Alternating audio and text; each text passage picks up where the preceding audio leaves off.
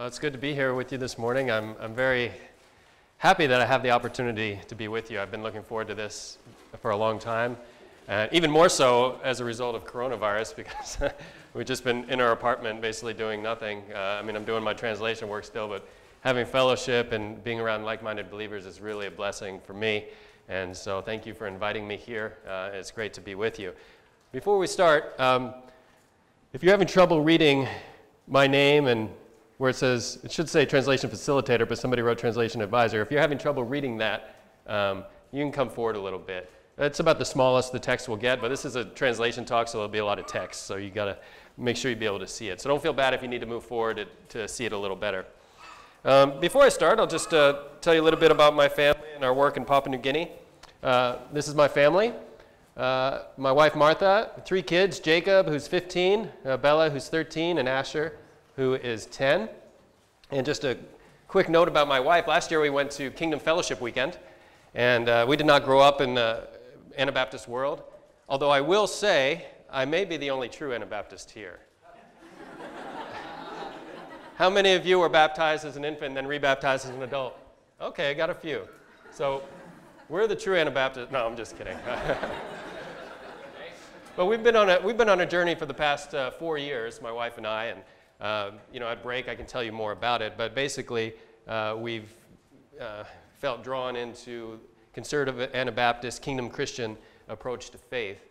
And so last year we went to Kingdom Fellowship Weekend because most of that time our journey was overseas in Papua New Guinea. We got back here, we're excited to be able to meet people and learn more about Anabaptists and Kingdom Christian and all those sorts of things. So we went to Kingdom Fellowship Weekend. And my wife felt challenged as a result of being at Kingdom Fellowship Weekend. She said, you know what, I'm going to try head covering for 30 days and just see what happens. And she did. She did it for 30 days, and she just kept on going. And so she's been head covering every day for about the last year. And so it's been a blessing. And besides the biblical, what the Bible says about it, she says that for her, it reminds her of who she is in Christ. And she says it feels like it helps her to apply some of the things that we sing, where we say, Lord, I surrender all, except I'm not going to wear anything on my head. No, I surrender all. What does that mean? It means you surrender all, and you give your all to Jesus. And sing about being humble. And she said, what can be more humble than, going from a lifestyle where I'm not wearing this every day to wearing it every day? So anyway, but it's been a blessing for her. It's been a blessing for me, and so I'm very thankful for that. So that's my family. They're in Los Angeles right now. We were hoping to return to the field where we work, actually this week or next week, but because of coronavirus, we've been delayed. So Papua New Guinea, in case you don't know, it's just north of Australia. This side of the island is Papua New Guinea, the other side is Indonesia. And we work kind of right in the middle of the country, way up in the highlands. We're not on the coast.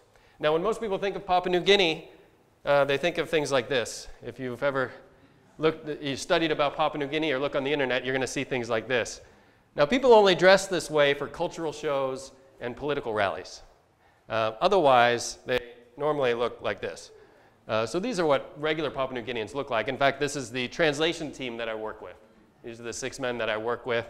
And it's really fascinating. These 2 gentlemen right here, Manios and Martin, they've literally gone from Stone Age to Information Age in their lifetime. Literally using stone axes to now they've got internet on their phones. So it's the change that they've seen has been remarkable. But they're a wonderful team. I'm very blessed to work with them. Typical house in Papua New Guinea looks like this. This is actually the house we stayed in for 5 weeks when we first allocated to work with the Anga people. We wanted to experience life in a village without electricity or running water, and so we stayed in this house. It was a bit of a challenge, but I'm glad we did it. A typical village church would look like this. Again, bush materials, although more and more they are building churches that have like an iron roof and look more Western. And they're actually very happy to do that. They're not wanting to maintain churches like this. They actually want to have nicer built churches. And one of the biggest problems that we face in Papua New Guinea, there's a few, but one of them is tribal fighting.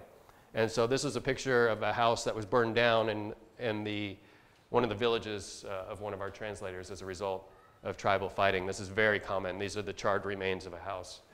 So that's the sort of thing that we see. So that's just a brief overview of our work in Papua New Guinea. We've been there since 2012. We're actually doing a retranslation. I don't call it a revision. There was a New Testament that was translated in the late 1980s, or finished in the late 1980s. And only within a few years, the people started asking for a revision because it wasn't done well. It wasn't done by Wycliffe or SIL. It was done by another mission. And so we initially started thinking that we would do a revision, but we soon realized we needed to do a retranslation. We still look at the old translation in the drafting process, but I only know of one verse that we didn't introduce any changes to. Every other verse we introduced multiple changes to. And so it's important to do translation well. Otherwise, your efforts may be wasted. And so that's what we're doing. So we have actually finished drafting the New Testament. And we are about 60% of the way through consultant checking. And if you don't know what that is, we'll talk about that this afternoon. Before we dive in, I want to know how many people here are translators. Raise your hands. Raise them high. 1, 2, okay, 3, a few. All right, good. So I hope that this session will be relevant for you whether you're a translator or not. If you are a translator, it's going to push you in some areas, and if you're not a translator, you're going to have a much greater appreciation of the difficulty of translation, and you're going to understand why you can't do a New Testament in a year or 2 years. Some who were training for translation didn't raise their hand. No, that's what I was wondering. It seemed like a lot of people weren't doing that. Are there any experienced translators who've been on the field for a while? Sort of. Okay. I'll come back to you. So what are key terms? I think of two major categories when I think of key terms. One, and again, if you have trouble reading any of this, please feel free to move forward. Words that introduce items foreign to the culture. So right away, I think of wine, bread, sheep, camels. At least in our context, these are things that are introduced. They're not traditionally within the culture, and so they don't generally have words for them. Okay, the next would be, other category of key terms are words that communicate important theological ideas. Again, if you're working, most minority language groups throughout the world probably don't have a rich theological vocabulary developed. And so words like grace, sin, even the word for God, words like holy, which Aaron talked about earlier today, and we'll get into that a little bit more. Often there's not a pre-existing word for these concepts in a minority language group. And so that becomes a key term. You have to develop the term that you're going to use. And so those are primarily what key terms are. They're ideas that are foreign to the culture, or objects that are foreign to the culture, and they're words that communicate important theological ideas. And in both cases, as I've said, the key terms often have no direct equivalent in the target language. So you got to figure out how you're going to say this in the target language. There's no word that, it's not a matter of finding out, oh, well, how do they say grace in this language? Oh, they don't actually have a word. Okay, we got to think of something. So those are key terms. Now, let's do a little exercise. I want you to help me try to identify key terms from the Lord's Prayer. Just go ahead and shout them out as you think about it. Key terms from the Lord's Prayer. Words that communicate important theological ideas or which may introduce a foreign item into the culture. Hallowed. Heaven. Kingdom. Good. Will. Thy will be done. Good. God is Father. Father is an interesting one because actually most cultures do have a word for father. But it can be quite different. For example, in Enga, father can mean the man who's married to my mother through whom I came. But it can also mean any of my father's brothers. Brother, just to go on with that, brother can mean, how you and I would use the word brother. But it can also mean any male cousin who has the same male ancestor. So I could use the word brother to refer to a fourth cousin if we have the same male ancestor. And I will use the word, if Billy was my actual brother, not just a brother in Christ, if he was my actual brother, I would use a word for him. But if, Priscilla, if he was your brother, you would use a different word for him because you're of an opposite sex than he is. And so your word for him as brother would be different from my word. So there is some sense in which you need to take those into consideration, but for the most part, almost all languages have a word for father, I would say. That's a good guess. Any others? Bread, good. Trespasses. Forgive, yeah. You're seeing pretty much go ahead. Sins, trespasses, yeah. Huh? Temptation. Yeah, so you see pretty much every word that's not like a the or and is a key word. The only other one I can think of that's not really a key word is the word name. Most cultures will have that concept of a name. All right, so you already named most of these. Hallowed, heaven, earth, kingdom, bread, forgive, trespasses, temptation. I don't think anybody said deliver, or evil, or power, or glory, or forever, or amen. Those are also important key words. But you got maybe half of them, a little more than half. And so now we're going to have a lot of fun. I have an exercise for you. And you can work in teams, small groups, just with people that are right around you. Try to maintain physical distancing to the extent that you can. You're going to work in teams. And I want you to rewrite the Lord's Prayer in your own words in English. Okay? That's the assignment that I have for you. Rewrite the Lord's Prayer in English in your own words. Does that sound pretty easy? No? Well, let me make it a little bit harder. You can't use any of these words as you do it. Okay? And you also can't use any of these words.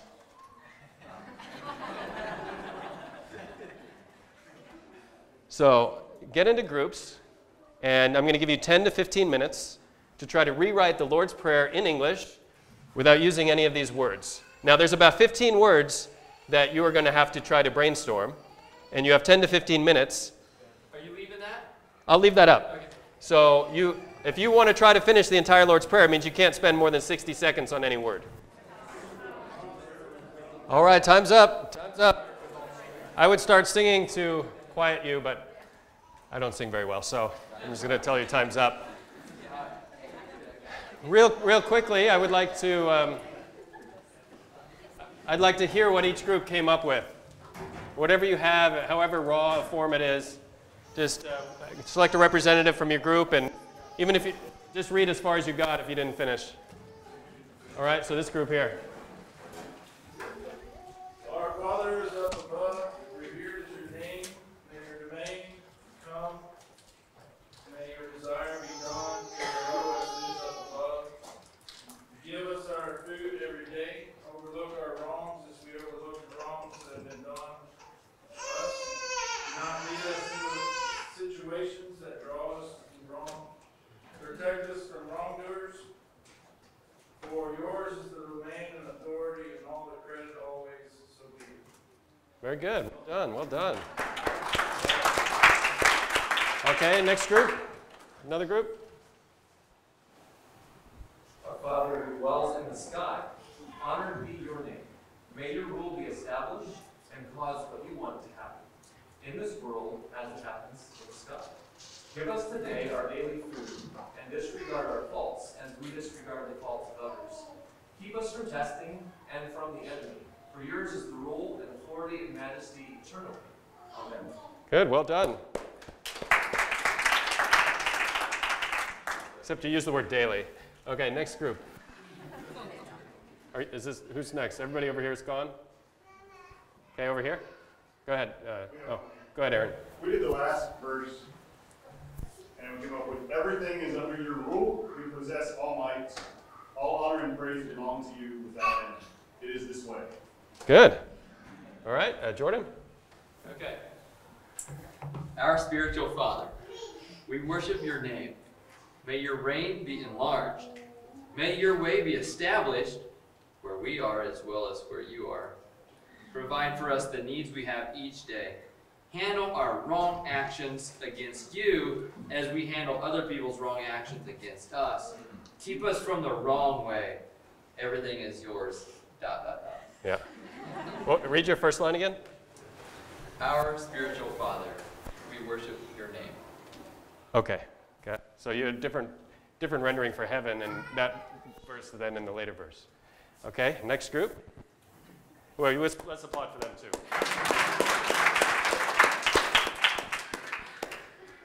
It's like integration, innovation. You know. Same difference. Okay. Our Father who is in the sky, may your name be lifted up. May your authority come. May your desire be done in the land as it is in the sky. Give us the sustenance for today. Release our debts as we release those who owe us. Very good. Well done. Well done. Okay, next group. Whoever. Our Father from above, without fault is your name. May your reign come and your desire be realized here among mankind, as it is with you in your dwelling. Sustain us each day.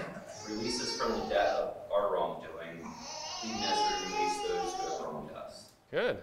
Yeah. They also, so Jordan, don't feel bad because they also use different word for heaven in the two different verses. So it's hard to remember that consistency when you're doing these things. Okay, next group. Our Father that lives above, let your name be honored, let your realm come, let that which you wish to be done, in our land as in your land. Give us today the food we need, release us from what we have done wrong, as we also release others for what they have done wrong. Do not let our thoughts lead us astray, but keep us from the enemy, for you rule everywhere with all strength, always. Amen. Good. See how hard it is to be consistent with key terms, with heaven, all right? Our Father from above, let your name be honored. Come as King, do what you want where we live, as it is where you live. Give us our food every day, and let go of our crimes as we let go of what people owe us. And do not lead us into a trap, but cut us loose from them. We didn't get the last verse done, so we'll pace Aaron's. Okay, good, good. Well done. So was this easy or hard? Hard. And you know what you have going for you? You already speak English. And English is a language that's full of synonyms. So it's very easy to come up with other ways to say the same thing. That's not true in a lot of other languages. A lot of other languages do not have rich synonyms like English does. And so imagine trying to do this in a language that is very, hasn't been studied by outsiders at all, very poorly documented, and you're trying to work through this. You start to see why it takes so long to do translation work. This is just 4 short verses. Right? But even in these 4 short verses, we have about 15 important key terms. And you saw how difficult it was to, I'd say about half the groups translated heaven differently in verse 9 than they did a little farther down. And that's true with key terms. It's very hard to maintain consistency when you're translating. Because what works in one situation, it may be hard to work in another situation. And to try to figure out how to make those as consistent as possible is a real challenge. So this is how we did it in Enga. We didn't use any of those words either. But this is how the Enga translation sounds. Our Father who stands on top of the sky, tell us to speak well of your name. Tell your ruling domain to come. On top of the sky, they act according to your thinking. Tell us to do that also in this down below land. Give us the food for eating today. We are canceling the debts of those who do bad against us, so you cancel the debts of our bads. Do not lead us and go into the trials that happen, which tell us to do bad. Take action and get us from the hand of the bad man. The ruling domain and the strength and the light, they are obviously even yours, later and later, very true. And so it's a real challenge when you start taking away what you know in English, what you've always known as the key terms, and you have to think of another way to say it. But that's what translation is all about. What is this word that I've said all my life? What does it actually mean? And how do I communicate that in another language? So we're going to talk about that. Strategies for translating key terms. Like I said, you have to discover the actual meaning or meanings of a word. We have all this religious terminology that we use, holy, holy, holy. What does that actually mean? And how can I put that into another language? So how do we discover the actual meanings of words? There's some great lexicons. This is one of the primary ways, great lexicons that we can use. The one that I use quite frequently because it's embedded in Paratext, which for those of you who don't know, Paratext is the Bible translation software that I think ABT is using, is that right? Yes. So one is the analytical lexicon of the Greek New Testament. I use this all the time. I'll give you, in a second we'll come to that. So that's Koine Greek, that's the Greek New Testament time period. Another one that I like to use is called LSJ. Has anybody heard of LSJ? It's actually a dictionary of classical Greek. LSJ stands for Liddell Scott Jones, and it's a dictionary of classical Greek. It exists in 3 different forms. One is a small version, and because one of the guys' names is Liddell or Little, I'm not sure how to say it, but they call the small one, they call it the Little Little. And then they have a medium-sized one that they call the Middle Little. And then they have a large one that they call the Big Little, or they call it the Great Scott after one of the other guys. So that's a dictionary of classical Greek. Now, classical Greek is not always the same as New Testament Greek, but sometimes it gives you insight into non-religious sounding definitions of words. Another one is BDAG, which is the acronym of the 4 editors who have worked on it. This is by far like the most well-respected lexicon of the Greek New Testament and early Christian literature, but it's expensive. It'll run you over $100, if not $135. And then there is Danker's Concise Greek English Lexicon. Danker is the D from BDAG, and this is less expensive, but really quite helpful. So these are the 4 lexicons that I tend to use. There's other good ones out there too. And we'll take just a quick look at some of those. Another thing to look at is Septuagint when you're doing the Greek New Testament. By the way, Emmanuel, I'm sorry, most of this is going to be focused on Greek. That's what I'm more familiar with, and I think most of the people training here are actually training in Greek, so that worked out well. But a lot of this will apply to Hebrew as well, just different lexicons. But if you look at the Septuagint, that helps you with some definitions. Can anybody read Hebrews 9:4 in their translation that they have, King James, New King James? Anybody have that handy?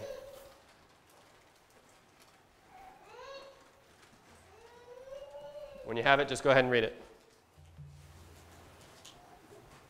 Which had the golden censer and the ark of the covenant overlaid on all sides with gold, in which were the golden pot that had the manna, Aaron's rod that budded it, and the tablets of the covenant.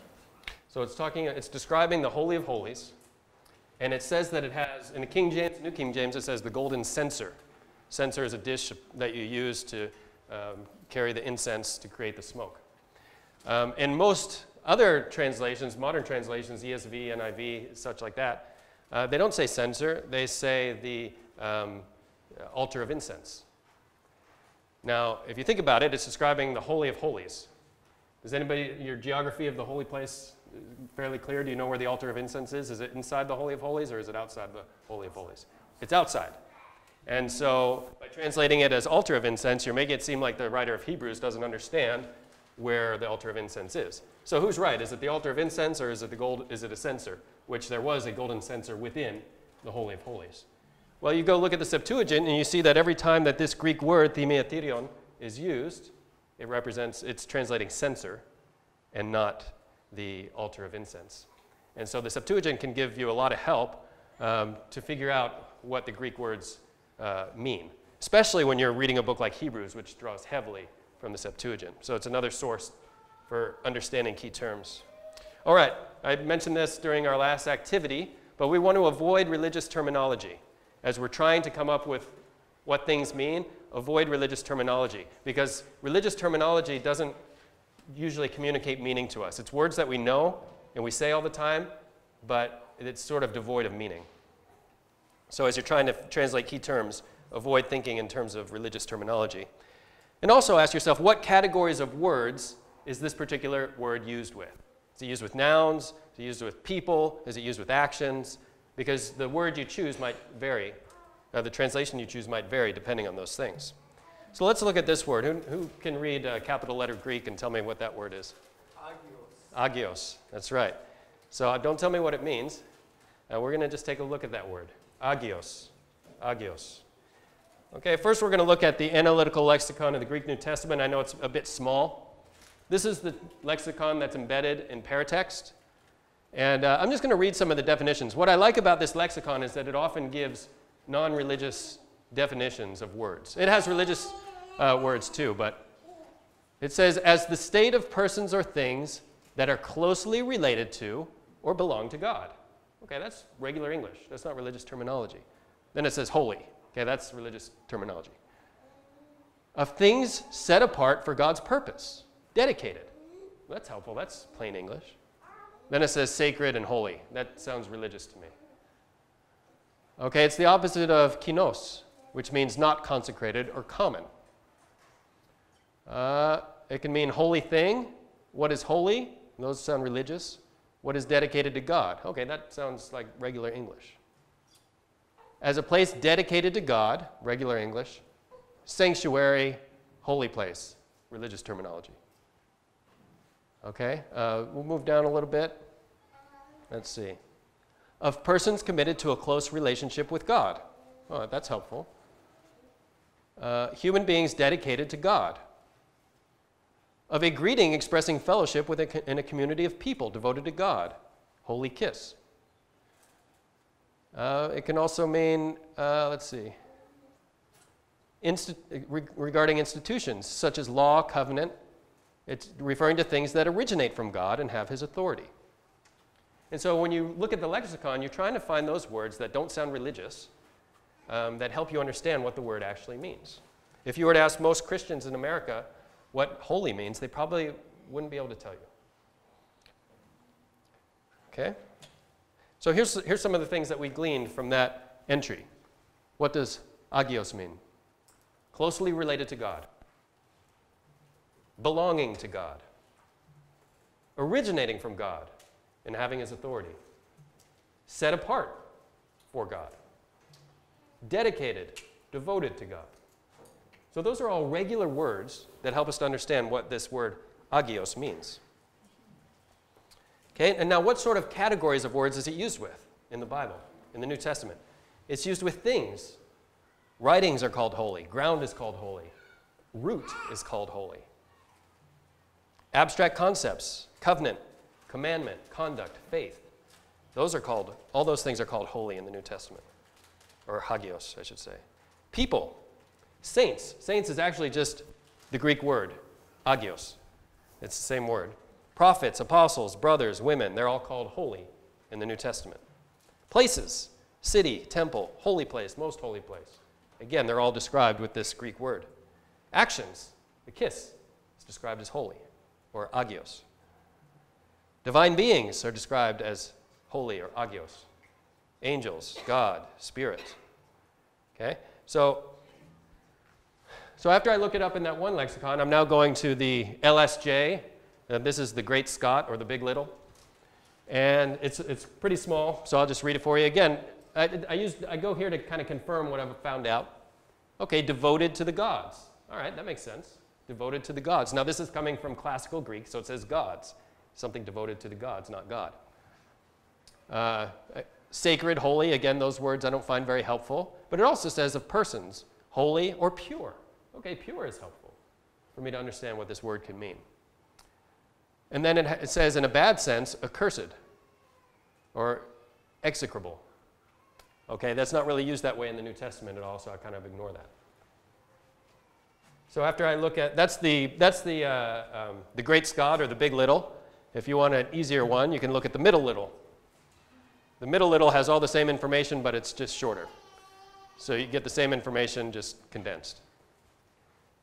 So I go back to my understanding of agios, and what have I learned from looking at the LSJ? It can also mean pure. So I've now filled out my understanding of agios without using any religious terminology. And I feel more equipped to now communicate this to the translation team that I work with. Before we go on, just to give you a quick look, I know you won't be able to read this, but this is the BDAG. This is the most respected lexicon of New Testament Greek. BDAG stands for Bauer, Danker, Arndt, and Gingrich. And what's helpful about this particular lexicon, I know you can't see it very well, but it pretty much lists every occurrence in the New Testament with the reference. And so if you're struggling to know which particular meaning of a word is intended in a particular verse, you can go to this lexicon and it'll tell you, in John 5:6, the word has this meaning, or so the editors think. So that's a real helpful tool. Again, this one is really expensive though. And then the same editor also did this version, a concise version of what we just looked at. Also very helpful. Again, it's hard to see, but he also lists not all, but many of the references. So we won't spend time on those. I know they're hard to see. All right, so we talked about, as we're translating key terms, that we need to discover the actual meaning of the word. We look at those lexicons. We want to avoid religious terminology. And we want to look at the categories of words that it is used with. All right? Now let's talk about communicating to the mother tongue translators that you're working with, because we are facilitators, right? We're not doing the work. We are facilitating others to do the work, which is how it should be. So how do we communicate these ideas to mother tongue translators? Again, avoid religious terminology. If you're talking with your team and you're using words like holy, sanctified, consecrated, hallowed, saint, it's probably not communicating anything to them. Or whatever the equivalent religious terminology is in Spanish or French or Portuguese or whatever the language of wider communication is, they probably have their own religious terminology. And it's likely that the translators you're working with don't understand that religious terminology. Try to find culturally relevant parallels. All right, I'll give you a few examples here. In Enga, they have a certain type of axe called a wa gayam that's only used for ceremonial purposes. Most of the axes they use every day, but they have this certain axe. It's an older stone axe, and they only use it during ceremonies. And so as I'm trying to explain what holy means, I say to the team, I say, you know that axe that you use for religious ceremonies, do you use that, just when you want to chop down a tree, do you go and grab that and use it? No. We only use it for those purposes. I said, that axe is holy. It is set apart for a specific designated use. And if you were to use it for something else, it would diminish the value of it. And so it's set apart for that use. I was with my parents a couple days ago, and I was just telling them a little bit about what I'd share with you, and I asked them, what does holy mean? And they're professing Christians, but they couldn't tell me what holy meant. And so I said, well, come into the dining room.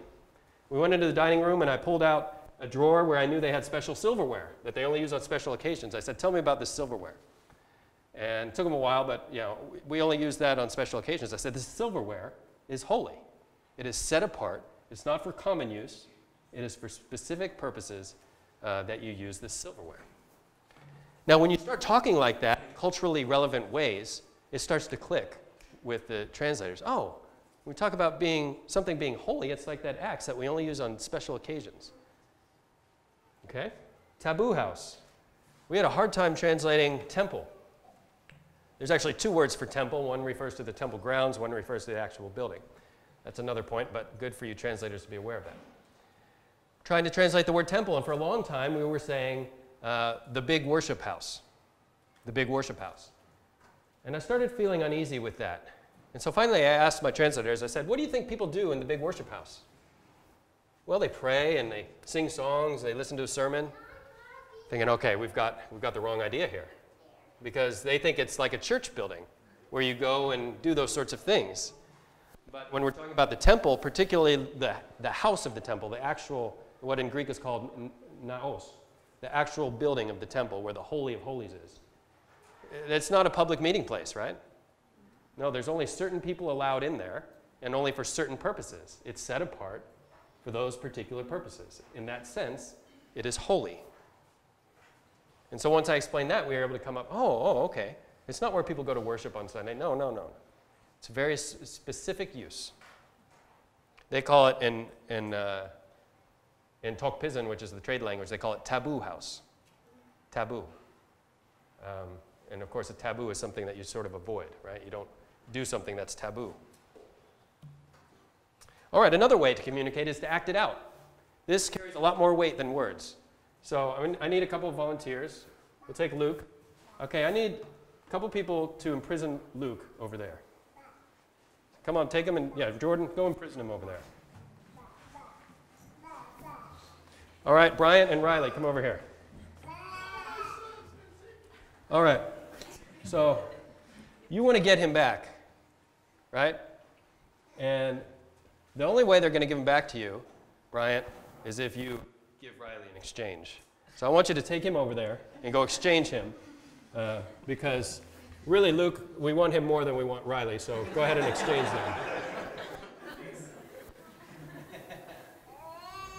All right. So when I did that sort of demonstration with the translation team, oh, now we understand what ransom is. You know, we get a much clearer picture of what it means to ransom someone.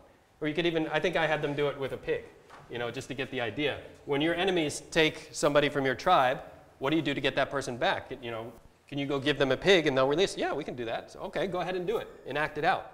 So when they act it out, they have a much better understanding. They see it happening. And a lot of cultures around the world, they're a lot more visual. And even for us too here, if you act something out, the meaning becomes more clear. Give concrete examples. If you want to talk about what it means to be pure, go get a glass of water from the river, put it on a table, and then get a glass of water from, maybe a bottle of water, put it on the table, and say, what's the difference between these? Oh, well, this one has dirt mixed in. This one doesn't have any dirt mixed in. Okay, this one's pure.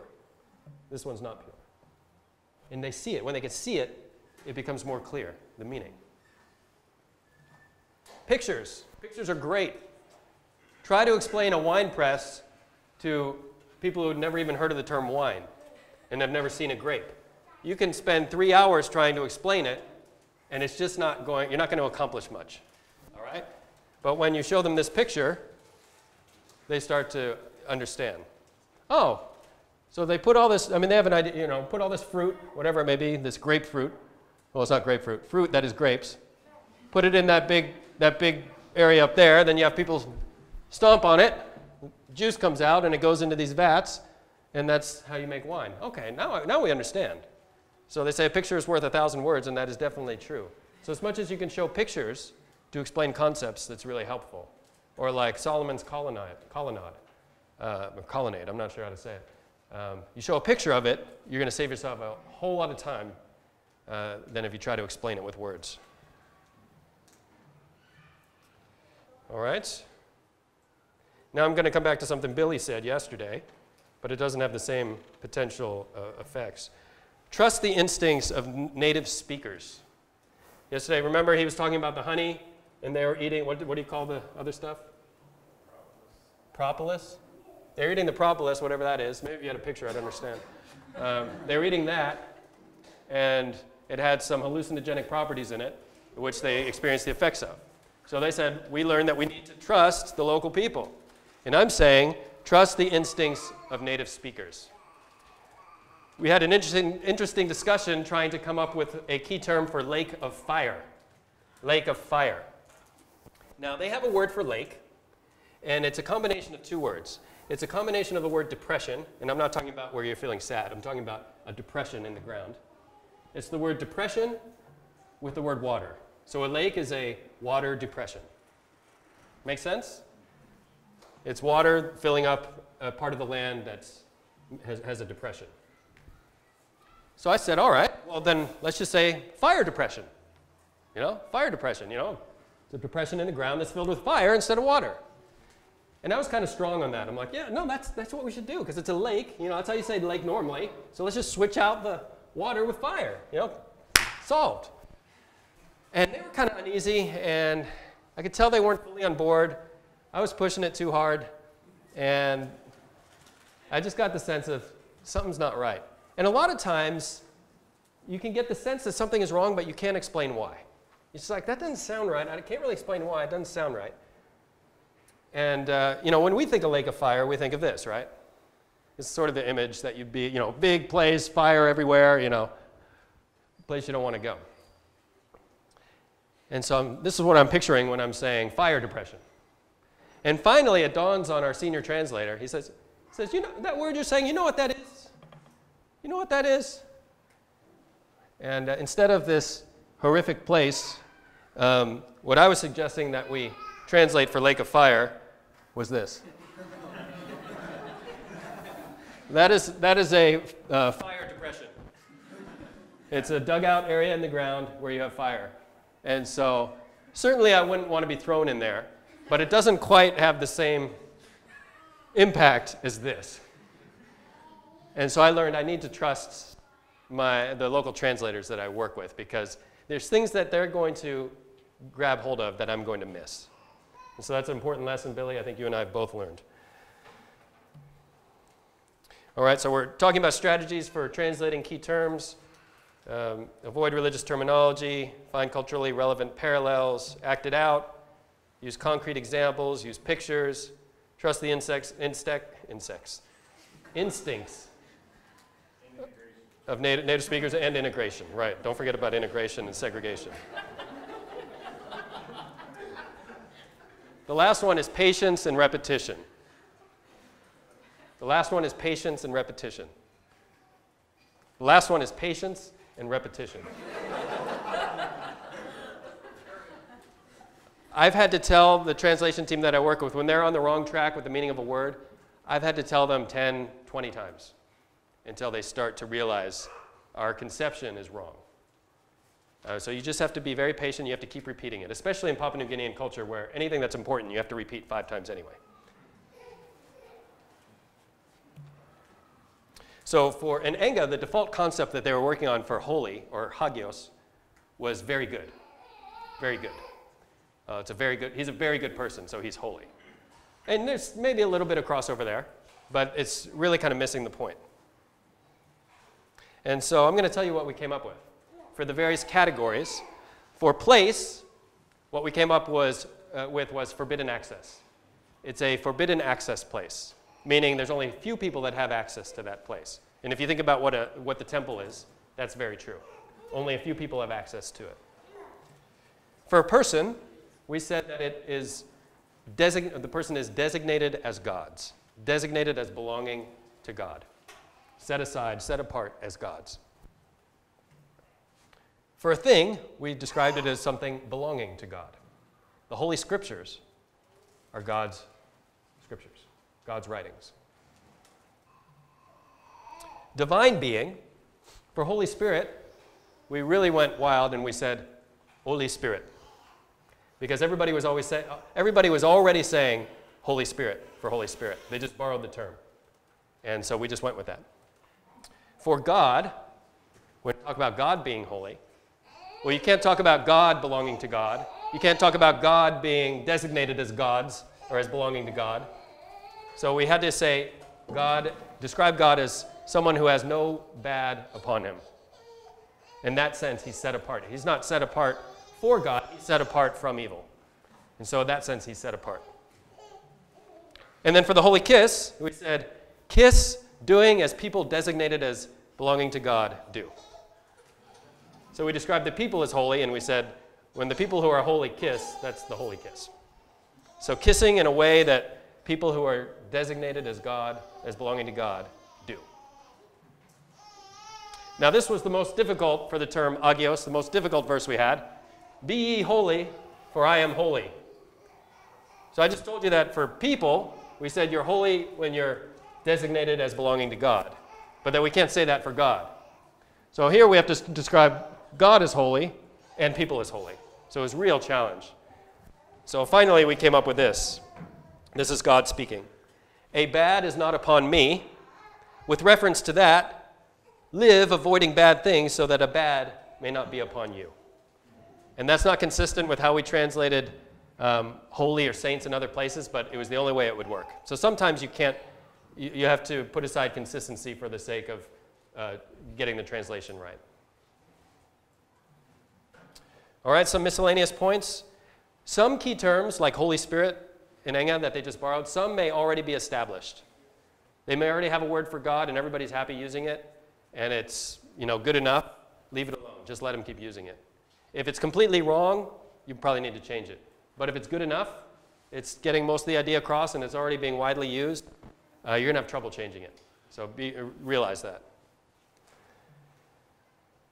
Key terms must be acceptable to the community. You may come up with a great key term, but if nobody likes it, they're not going to use it. I think of the word Jehovah in the History of English translation. You know, the English Revised Version and the American Standard Version, and even the Christian Standard Bible, or I guess at the time it was Holman Christian Standard, they have tried to use the word Jehovah for Yahweh. And in each case, subsequent translations dropped it because people just don't like it. People don't, I mean, some people do, but the vast majority of people do not accept Jehovah in place of the Lord. They like how the Lord sounds, and they don't want you messing with it. And that's important. If people are not going to accept your translation, and they're not going to use it. And so you have to be sensitive to that. Like I said, it's okay to borrow key terms. I think about it in English, you know, we're going to have Mexican food tonight. Can you stop at the store and get some tortillas?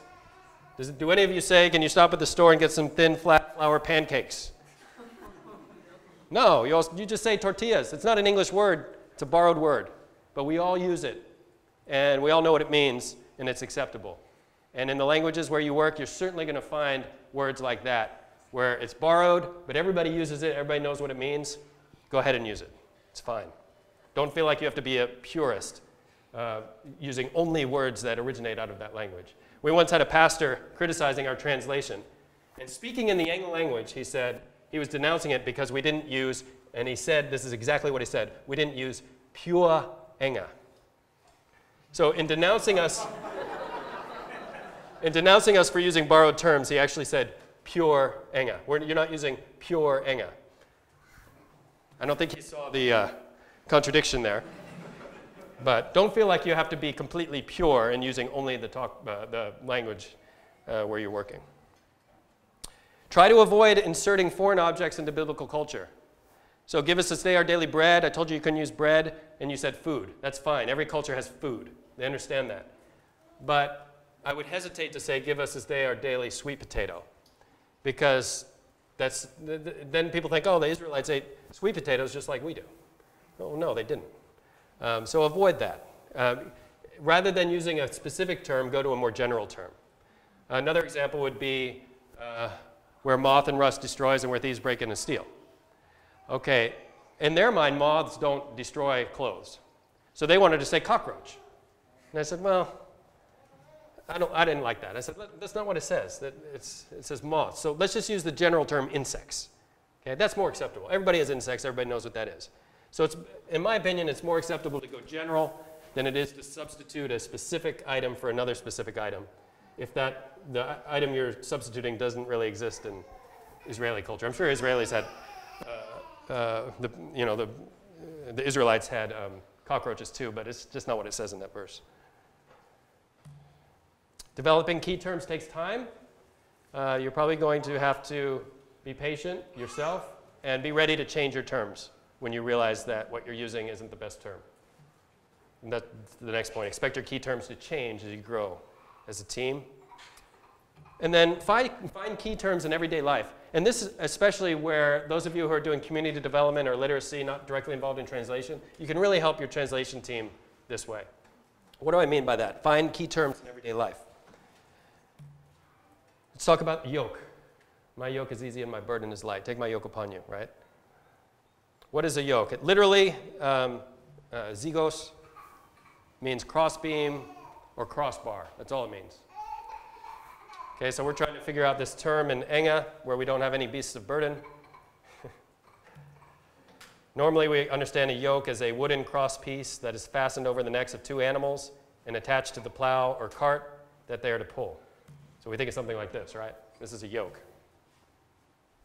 Now, again, we don't have beasts of burden in Enga, in Papua New Guinea, so this means nothing to anybody there. But what can a yoke also mean? Another definition of yoke is a frame fitting over the neck and shoulders of a person used for carrying pails or baskets. Now let's play the Mennonite game. Does anybody know who this is? 50 points. I don't know who it is either. I just thought maybe somebody might know.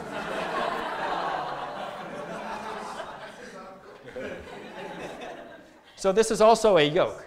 It's a single person yoke used to help distribute the weight to make it easier to carry the two buckets. Okay, so I started thinking about that. Oh, it's not just for animals, it could be for a person. And then one day, I'm just out, I'm hiking around with my family, and I see somebody walk by, and I'd seen this before, but it struck me this time. I see somebody walk by like this.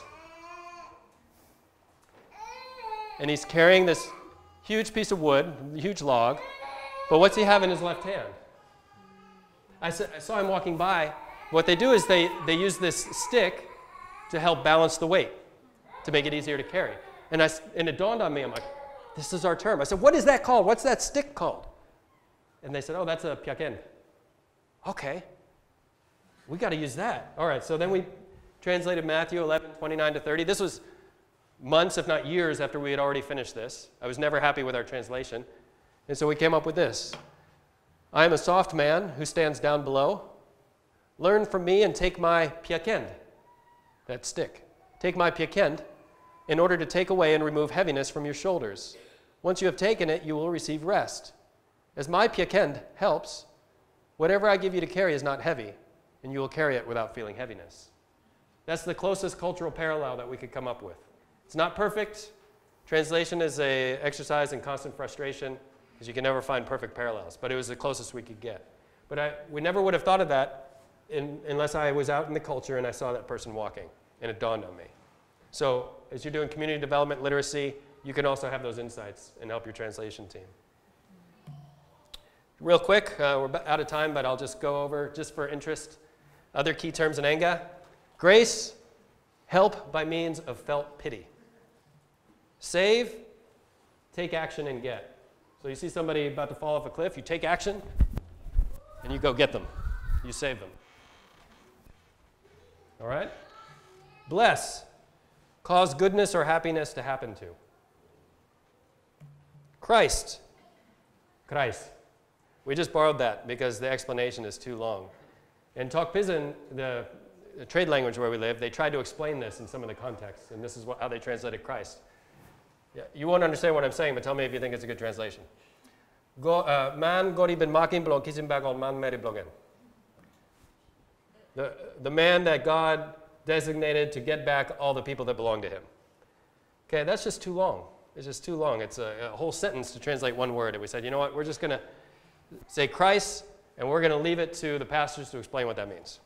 This is where you have to balance the work of translation and the work of teaching. My rule of thumb is that translation is translation, Bible teaching is Bible teaching, and they shouldn't be mixed. When you start mixing them, you don't do either one of them very well. Now, you could say anointed one. That would be a shorter way to say it, but that might not portray the right meaning in some languages. Okay, swear or oath is say the name of something to strengthen speech. Glorify, give big name to, or lift up. Heal, cause sickness to become nothing. Temple, we already talked about this, God's forbidden access house. Hypocrite, person who makes an appearance of following God. Idol, something made and called a god. Mediator, man who takes and joins together saying that they should be as one. Gentiles, other man tribes. Hades, place where dead people are.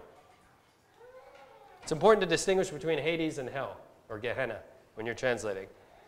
King James did not do that, and it's caused all sorts of confusion. Parable, sign word. Persecute, give pain and cause to be harmed. And that pain can be literal or it can be sort of figurative. Repent, turn heart. Synagogue, worship house of the Jews. Throne, king sitting platform. All right, should I stop there or should I do one more story, Joel? Or Bryant? Aaron? Whoever. All right, let's just talk briefly about the beast of Revelation, Therion. This was a struggle for us. As we were doing the book of translation, different chapters were assigned to different translators. And then as we were going through it, I saw that one translator had translated it as wild pig, and another translator had translated it as wild dog. is we had to figure out, is the beast a wild pig or a wild dog? You see, in Enga, there's no generic word for animal. They don't have that. And that'd be true in a lot of languages. They don't have general categorical words like we do in English. They have 4 main types of animals. They have pig-type animals, which have hooves and are generally herbivores, but a wild pig can do some damage to a person. They have dog-type animals, which have claws and are predators. They have opossum-type animals, which are marsupials, tree kangaroos. And they have bird-type animals, and I don't need to explain that. So which do we choose? Well, like I said, one had said wild pig, one had said wild dog. What does Revelation 13:2 say? Now the beast which I saw was like a leopard. His feet were like the feet of a bear, and his mouth like the mouth of a lion. The dragon gave him his power, his throne, and great authority. So which one is it? That's right. I was very happy to realize that the beast is a wild dog. We wouldn't think of a lion or a bear as being, maybe a bear, but a lion as being a dog, right? It's just, we have different categories for animals. But it perfectly fit all 3 of those, lion, bear, leopard, they all fell perfectly within the dog category of animals. So the beast is a wild dog.